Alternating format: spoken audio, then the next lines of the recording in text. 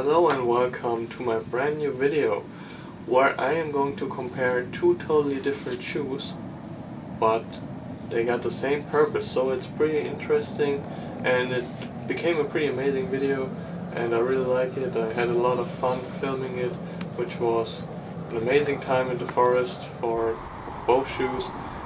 Nike Air Max 2017 as well as Balenciaga Speed Trainers are the chosen shoes that I'm going to compare. I've seen some pictures floating around of the Nike Air Max 2018, which will be released probably next month, I guess.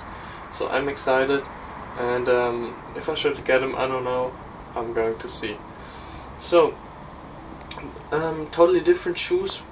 Why? Because the Balenciaga Speed Trainers seem to be a little bit more of a fashion item rather than a running tool, and so it was pretty amazing for me to see them performing and how they perform.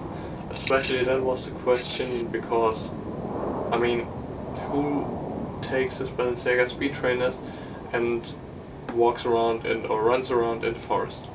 So I was pretty amazed by the performance. They were super comfortable and they definitely stand a chance against the Nike established Air Max 2017 model, which is amazing as well, because I mean the sole, the air unit is just something special and it feels fantastic.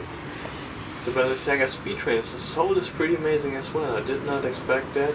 The dampening is great, very comfortable, and what I really like, what is very special to me, is that the Speed Trainers wrap around your foot, your ankle, everything.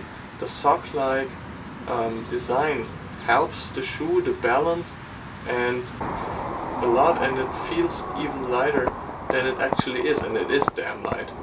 So really interesting to me, because wrapping around the ankle, it's so supportive, it is amazing. Where the Nike Air Max 2017 are, let's say, just a regular shoe, which is amazing, and I wear them a lot, not only for running but in my free time when I walk into the city and stuff like that, because it's just such a comfortable shoe. And of course that you can run with them is the main thing why most of us buy the Nike Air Max. But don't underestimate the Balenciaga Speed Trainers. It's not such a big gap as you would expect it to be. That's pretty close, and both shoes are amazing. So give it a shot if you got both of them or simply one pair. Grab them, run around, and experience the shoe like you should experience it. This was my little comparison video. If you got any question, leave a comment down below. I reply as soon as possible, and definitely don't forget to subscribe to the channel. Thanks a lot and see ya.